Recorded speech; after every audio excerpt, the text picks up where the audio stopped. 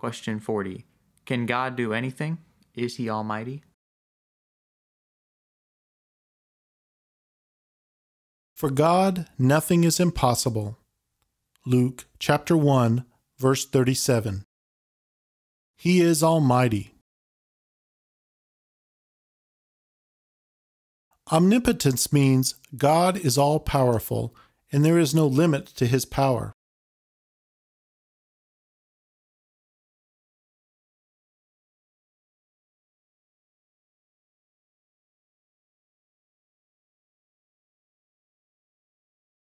It is difficult for us to understand because our power is limited.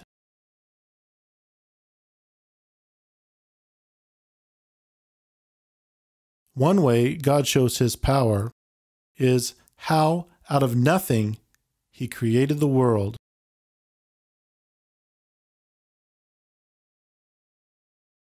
That's how powerful He is.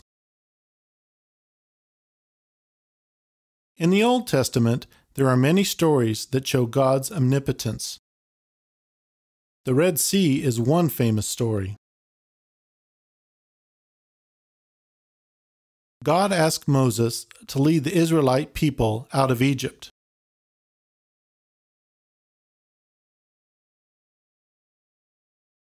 Moses led the Israelites out of Egypt, and on their journey they reached the Red Sea.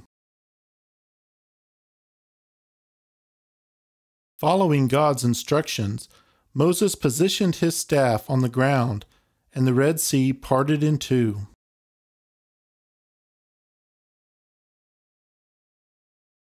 The Israelites were able to walk through the sea on dry ground to the other side. The Egyptian soldiers were pursuing them through the sea, but the water covered them and they were drowned. The Israelites were saved. That's one example of how God showed His power. In the New Testament, God shows His omnipotence through Jesus. He was crucified, suffered, died, and was buried in a tomb. On the third day, He rose from the dead. God's power was shown because Jesus overcame death. Wow. Now we want to have control, to plan everything, but remember, we are limited. Also, remember that everything is possible with God when we allow Him to have control and plan.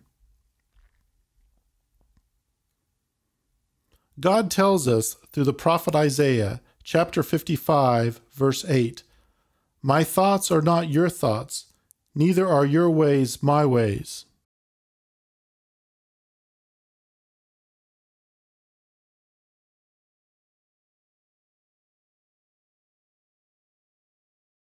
When you think it's hopeless, look to God and see that He still shows His power even today.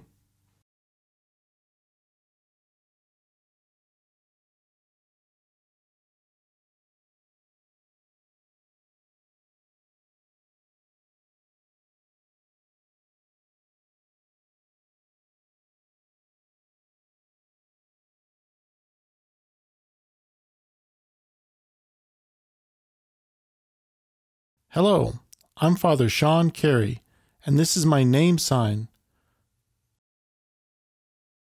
I'm from the Archdiocese of Boston in Massachusetts.